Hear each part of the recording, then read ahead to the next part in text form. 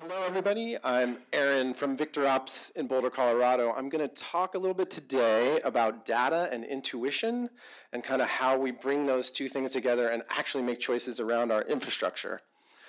Let's make sure this thing is, oh, there we go. So every day, data scientists are telling us that there's about 2.5 quintillion bytes of data that's created. So that's about, if you put those on Blu-ray discs, it's about 10 million Blu-ray discs. That's about 14 Statues of Liberty stacked up with Blu-ray discs. This is every day that's created. So 80% of small businesses report that they have experienced an outage.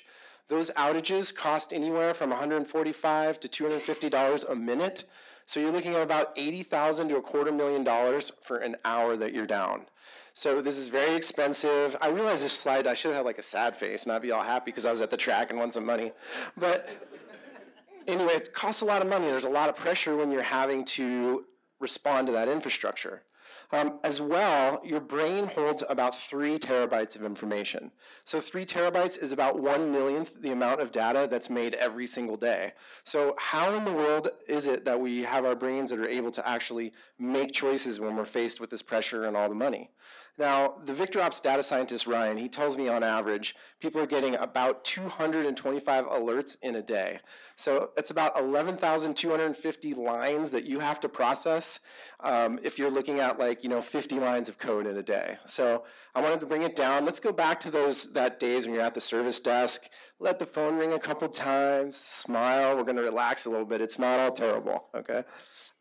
So let's talk a little bit about how our brains actually work. And we're going to look back at our more primitive brain. So the primitive brain was not like coding and hacking alerts and doing all this really complex stuff. So our primitive brain, the first thing it kind of had us do was to go out there, we're out in the world, we're with our tribe, and we're kind of working maybe to find some food. We're going to go out there, we're going to find some food, kind of bring that back, take care of the tribe that's back at home.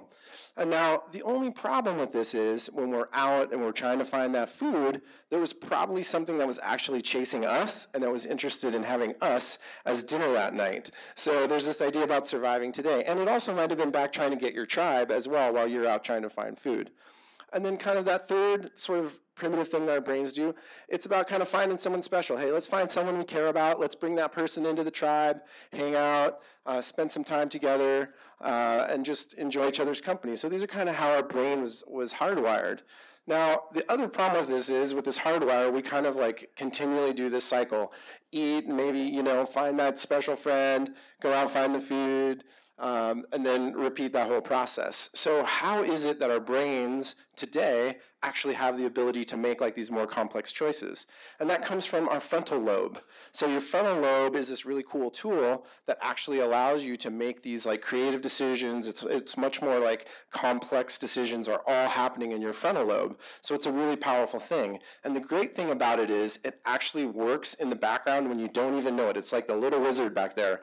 And it's taking in all your experiences and it's compiling these. So even though you have all this data, as you have experience, you're learning and your mind is actually grabbing all this stuff. And your mind is really powerful. It can do little tricks on you that you don't even realize are happening. So as you read this, all of a sudden you notice that the is repeated every time in the sentence, and your brain kind of auto-fixes it for you. Same thing with a CAPTCHA. CAPTCHA out in the digital world, the CAPTCHA will actually stop a computer from doing work. However, your brain, you can recognize this thing, you can see the silly computer, and you have the ability to think beyond it and actually make a choice about what you're doing. Now, the National Weather Service is responsible for some really important forecasts. They have really powerful tools that model the weather and really take care of communities. If they forecast something is happening, a little bit more to the west than to the east, it could hit on a totally different coast.